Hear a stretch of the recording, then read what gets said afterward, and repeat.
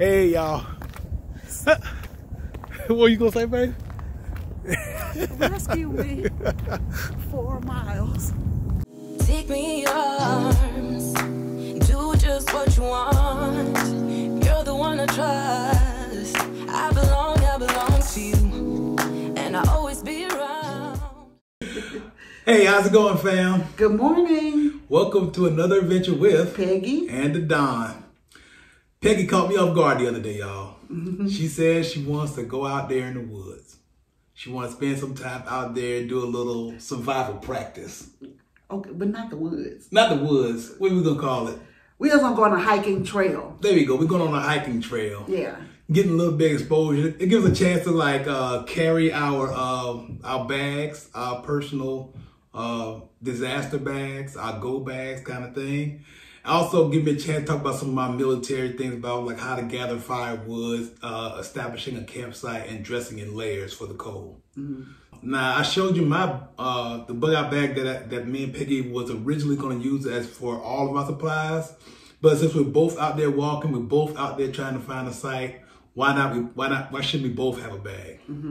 So I got Peggy what I consider a pretty rugged bag. It's not as solid as mine, but it's a nice solid bag made for hiking and stuff. The idea is to try to be as light as possible. So the items we got for this other bag here is a lot of light items. Peggy ordered most of the stuff herself on Amazon, and I'm pretty impressed with it. I had no idea these kind of things were available.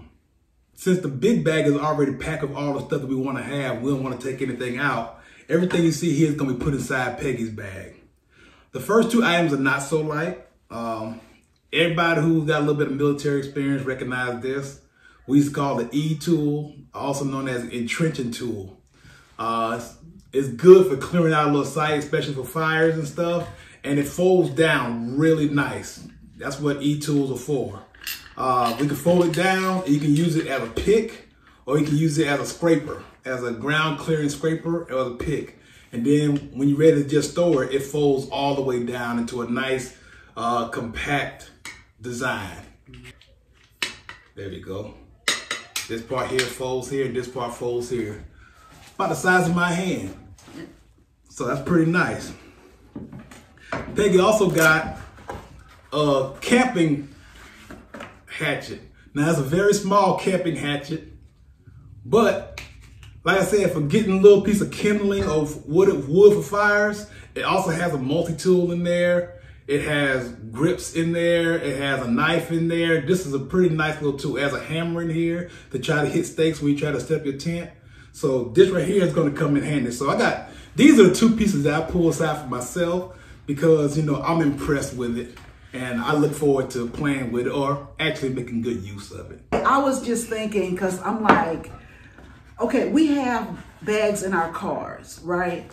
And I'm like, but if we ever had to really go from the car, like, I don't know how far can I go carrying my bag? Like, I told him we need to just make a dry run. Like, let's see how heavy the bag really is. And can we really get out there and move and go? Because my first thing was, I don't know what shoes I'll wear. Like, I'm just, as a woman, what shoes will I have on when it's time to go? Yeah. Do I have on cute shoes? Do I have on slippery shoes? Do I have, like, what? Like, for the most part, I'm in tennis shoes. But what if I'm coming from somewhere and I don't have my boots in the back of the car? You know what I'm saying? So I try to keep a pair of tennis shoes in the trunk of the car. But I'm thinking, what if I don't? So my first thought was, I need something that will grip the ground if I needed to go. You know what I'm saying? Like, never been hiking, never been put in a situation. So I'm just thinking, what would I use? And so I got these to put over my shoes. They provide rubbery, sticky grip. Well, like, it's not sticky, but, and see, they're stretchy. So you could put these over any shoe that you have on, and it would give you the feel of a hiking boot at the bottom. You know what I'm saying? Like, if we had to walk over slick rocks or something like that, this would come in handy. It is so quick to put over your shoe. and it stretches pretty wide. I wear a 8.5 in women's shoes, and this was the medium.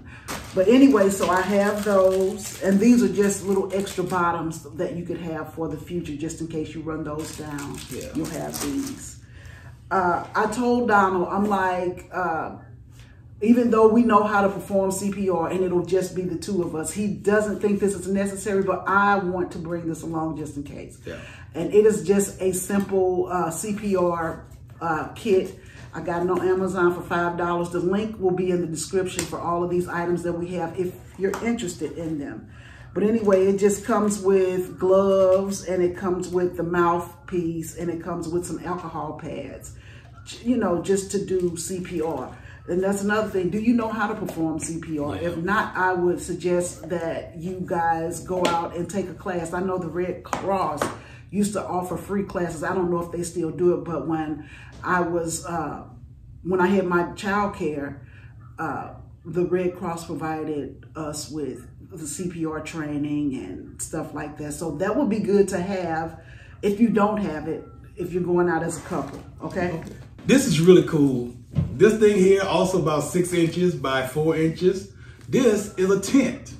Now, this is not a tent for camping. This is a survival tent. Now, I love the name of the company, Don't Die in the Woods.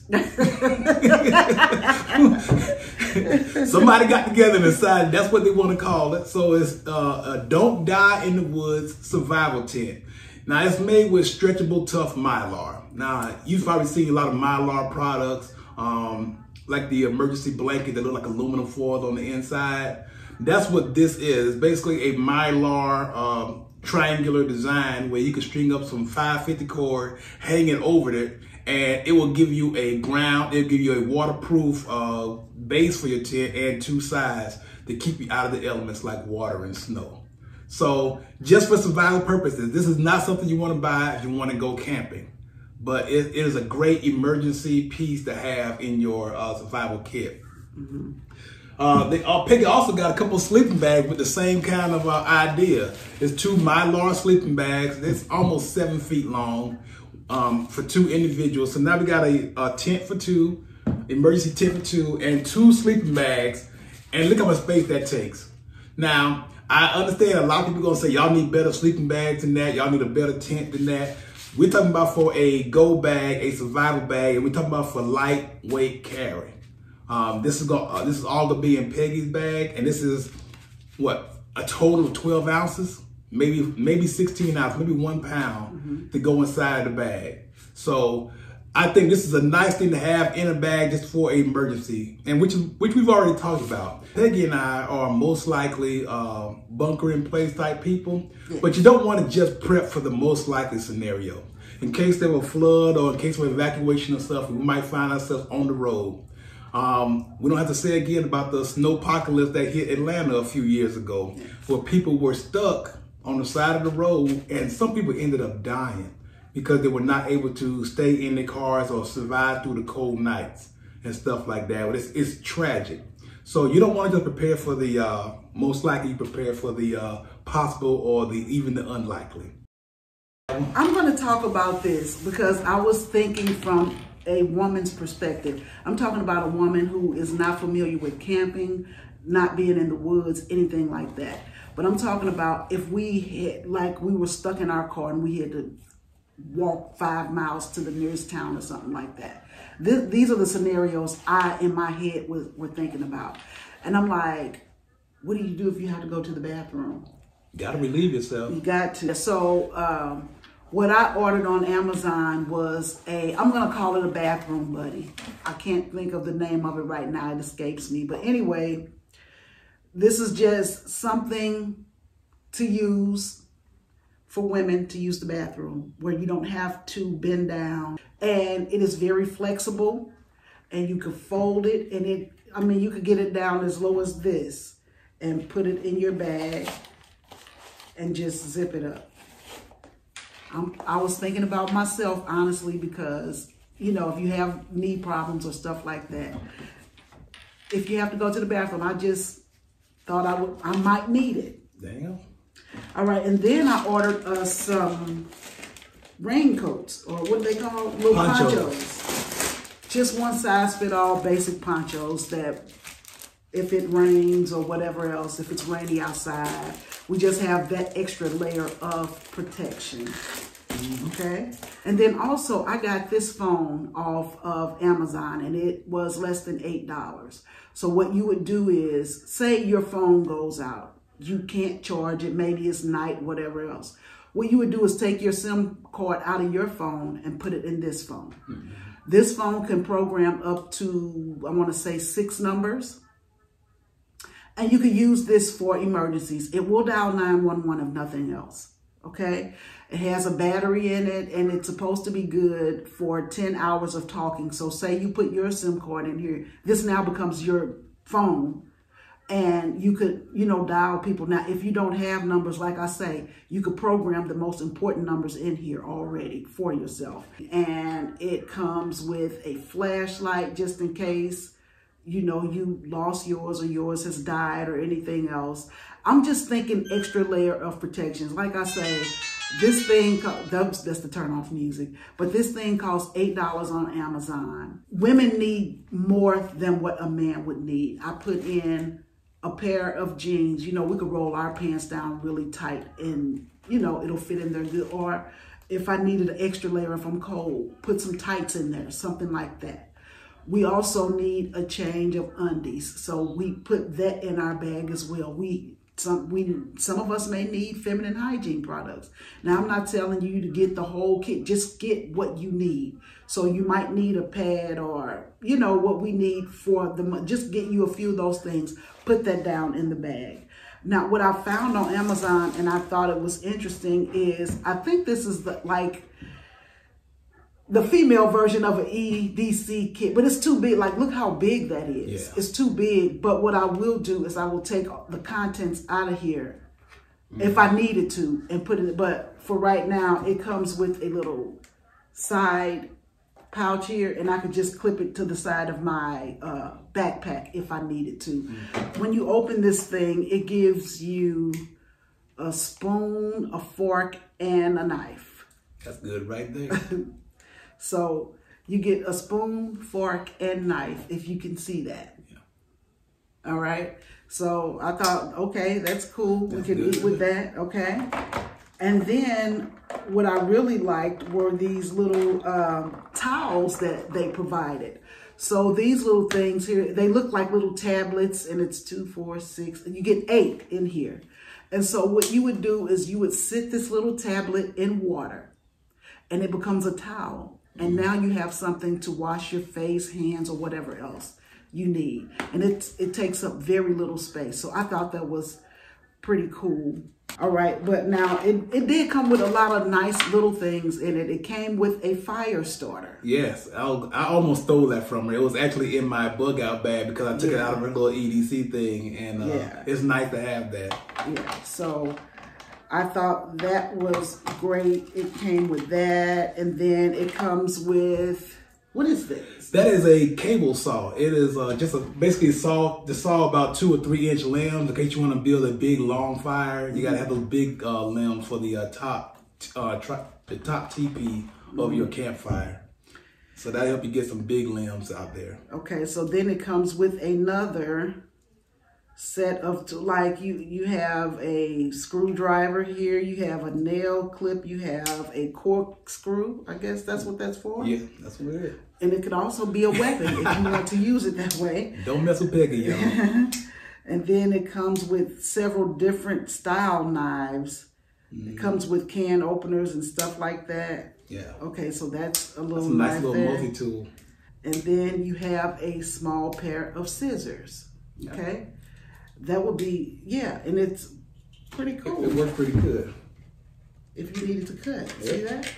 Okay, so that works. Because I was about to say that doesn't even work, but it does. So that's neat to have. And then it comes with, of course, another flashlight. We got so many flashlights. We're not going to be stuck in the dark, y'all. All right. And then also it came with this, what do you call these? That's a paracord bracelet. We just make those. We used to make those in the military when we was deployed, just so we have a little bit extra 550 cord with us all the time. Yeah. Yeah. It's basically just you wear it around your wrist, and when you need, you can unravel a section of it off, and you get you about 15 feet of parachute cord. And it also, it's a whistle also. Oh, it's got a whistle on the end. There you go. Yeah, that's pretty loud. That's pretty loud. So anyway, that's what came with this kit, and I want to say it was like $20. And so that's that. But so you got your emergency phone, your EDC kit, ponchos. We have the Mylar sleeping bags. We have the Mylar tent. We have the CPR kit. We have the rubber boot, just in case you want it. The stand-up urinal for the ladies. We have the entrenching tool, land scraper, and we have the camp hatchet, multi-tool. So we're gonna load all this up for Peggy. Yeah, and this is just something that we have come up with. I'm sure people have other things that they use or have, but I'm just thinking, like, we're not going to be bug out people, but we're just emergency people. Yeah. If we are stuck in an emergency, can we survive a day or two? Keep in mind, all this stuff is in addition to the stuff that's in the large bug out bag, the large go bag that Peggy and I have, with a lot more stuff like water and food and hardened supplies with lights and stuff like that. Yes. So water cleansing kits and stuff like that, fire starters and everything. So we have all the other stuff that's still in our bug out bag from the video in the link below. We are headed to the walking trail just to see how I would make it in a walk, in an environment like that. I want to make sure I can keep up.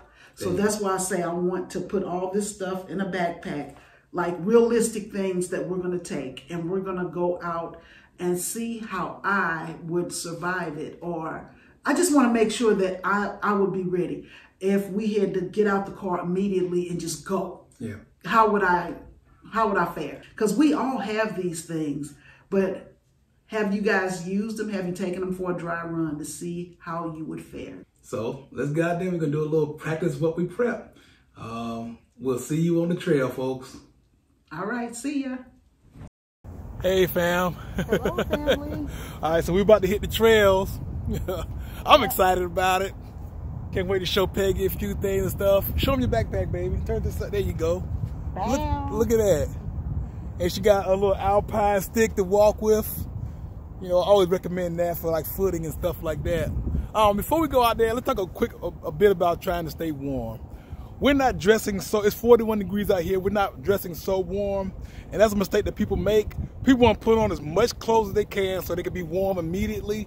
But the idea is to regulate your body temperature. You want to dress in layers. That way you can take off stuff, loosen stuff, or add more stuff as the day goes on. And so you after about a mile or so, you'll start feeling yourself warm up. So most important thing is when you get started, make sure you dress in layers, have good comfortable shoes, and be able to change it to a dry pair of socks. That's all military training right there, y'all. All right. So let's go ahead and hit this trail.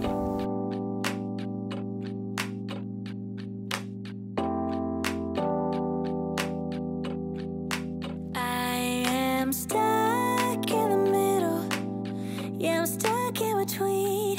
I'm stuck in a position. I'm just a machine. So you're stuck in the middle, huh? I guess we're stuck in between. Life is a riddle, yeah. And I don't know what it means, no. Hey, what's going on, fam? I have just found what I think would be a great spot if we had to sit here overnight. Close to the water, lots of dry, dead pieces of wood, thin piece of wood for a fire. Nice flat piece of land right there, completely concealed from wandering eyes right there. Got this heavy bush right here. Let me show you what it looks like from the trail. See, right behind those bushes right there, you can set up a little tent and you'll blend right in.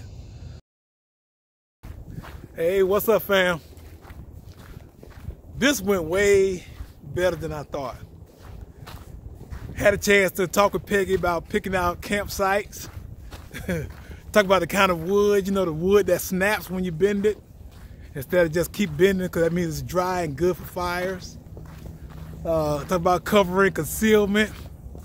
And plus you got a chance to walk out, walk around, try out a backpack, see what it feels like. And we got some fresh air and some sunlight too. Cause we didn't hit the treadmill this morning, so this gives us our exercise for the day. How you feeling, babe? Yeah, I just pray to God that nothing ever happens. We have to do this because it's very uncomfortable. Yeah. And I mean, but if an emergency situation come up, you'll be going on adrenaline anyway. Exactly. So you won't even be thinking about it. But it's just good to practice. Exactly. So we'll see how much this thing weighs, how much can I endure, stuff like that, you know? Yeah. But right now, I feel like if me and Peggy broke down and had to leave the vehicle, walk 5-6 miles to town, we could do it. We can grab our bags and we can do it. Yeah. So that's got to be a good feeling. Practice what you prep, folks. Hey, y'all. What are you going to say, babe? Rescue me 4 miles. Shoot, that was more than 4. Instead of cold. Well, y'all, she did it, y'all. Let's finish it. We're finishing up going through the woods. That was really good. It was. I want to do this more often. We should, because I like walking with the weight. It does something. I don't know what. Yeah. Takes your exercise. Look, I'm looking at it as an exercise adventure. Yeah. It took it to the next level. Now, I could do without bridges and stuff like that. Yeah. Because they move when you walk on them. Mm-hmm. And I'm afraid of heights a little bit. Yeah. But other than that, it's great. Well, real soon we'll go to a campsite. Gonna set up a little site and build a fire. Yes. And we're gonna see how that goes. But it's baby steps. This is the first step. Have a little conversation about what it takes, get a feel for the backpack on the back, that kind of thing. I will compare this to a rucksack march. Yeah. A little bit. Look at Peggy talking in military terms, the ruck march. Hey, what's up, fam? I've already taken my jacket off. Yeah. How'd you feel when you took your backpack off, babe? I felt so loose and light. I didn't realize how much weight it was. It gets heavier the more you walk, to me. Mm-hmm. So it was good to take it off, and I wouldn't have known to sit down and take the backpack off. I would have just tried to stand and shake it off. So that was good, and yeah. I'm sure that helped my back a lot too. Yeah, I made sure she had padding between, because you know she had an E-tool, the big hard metal shovel and stuff in her bag, and you didn't want that to keep hitting up against your bag while you was walking, so we put the ponchos at the very back, and that way there's the ponchos between her and any of the metal and hard objects and stuff like that. Yes. A couple tricks like that you don't even think about until you get out there, but now we know I got to pack my bag better. Peggy gonna probably redistribute her weight a little more. I can probably add some more to her because she had it too easy. I did. But it was our first time too. But then you think about it, it's like in my bag, I'm going to make sure I have comfortable shoes, knee socks. Mm-hmm. You know, you think stuff like that. You need to make sure you have a hat. Me, I'm going to get hoodie, because I'm thinking if we have to walk at night in the dark by trees in the woods and stuff like that, I don't want something to fall out of the tree into the nape of my neck like that and get stuck and I get bit or anything like that. Yeah. I was thinking that if I had on a hoodie and I tied it up, that would stop anything from, not saying that it's going to keep me from getting bitten or anything like that, but it would just be better for me because I'm deathly afraid of any kind of insects, rodents, reptiles, stuff like that. Yeah. So that's what I'll be thinking about. But I will definitely get comfortable shoes to have in there so that I could switch out. Most definitely that. I would not get a tennis shoe though, because when we were walking up that way, there was some wet areas and they were slippery and they were slick. Now, if I had these boots on and I put those little shoe, the cleats, I guess they're cleats. Yeah. If I put those cleats over these boots, that would have worked for me. Okay. So I would think about stuff like that. You want to make sure you have gloves, because as I was walking, when we first started walking, I wasn't cold, but closer you get to that water and stuff, you get cold. So make sure you have gloves. earmuffs, hats, scarves, if you can, you know, so that you could layer up. Yeah. Don't just start off with all that stuff. Like I said, if you find yourself getting colder, then you add more. If you find yourself starting to sweat, you take away more, and you start loosening up clothing and stuff. That's the importance of having layers and stuff. But you gotta make sure you have enough, because once you sit still for a while, your body temperature starts to drop in cold weather. We're talking about winter time, but it does get cold at night in many places, even in the springtime or in the fall. So just make sure you have the right kind of stuff in your bag. Do a little rehearsal, see what it feels like. What kind of shoes you plan on wearing? Go out for a walk in those. See how those feel for a good 3, 4, 5 miles and stuff like that. Because I would hate. See, here's my thought behind everything. I try, like, if you're not familiar with things to do, then you pack way too much, and you don't want to pack away too much that you can't carry, and then have to ditch something that you may need later on down the road. So you may want to just take your bag out for a walk. Basically, you want to take it out for a walk to see if you decide that you want a bug out bag. We're not bug out, again, please, we're not bug out people, but just in case of an emergency, we're going to keep these backpacks in whichever car we're driving. Yes. And if we have to get out the car, say it was a bad accident or something happened on the highway and we're stuck there for hours and hours, we should be able to walk where we need to go. That's all I'm saying. Like, you just never know what can happen. That's all I'm saying. You want to be prepared for the worst. Exactly. I'm proud of her. You proud of me? I am. I was like, you learned all that from one walk and stuff, but it was good to know exactly.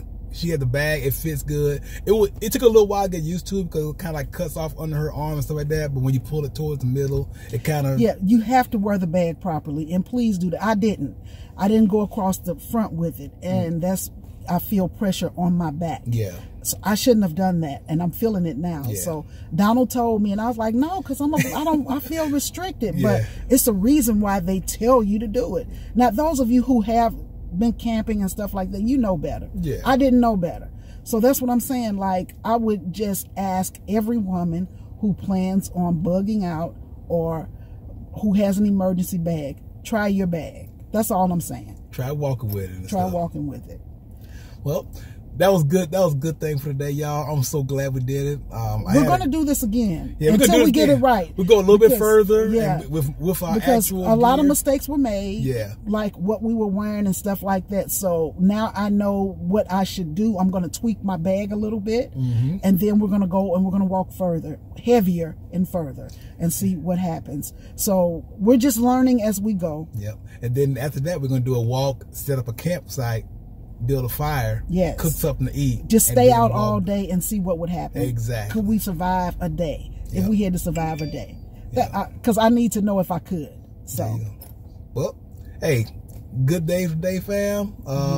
We appreciate all the support you guys have been giving us. Please remember to like, comment, and subscribe. We really appreciate everything you guys have done for us.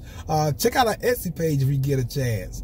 We love to get the support you guys have been showing us and stuff. But other than that, just want to remind you guys to get out there and do something good for yourself. And for others as well. Y'all take it easy, fam. God bless.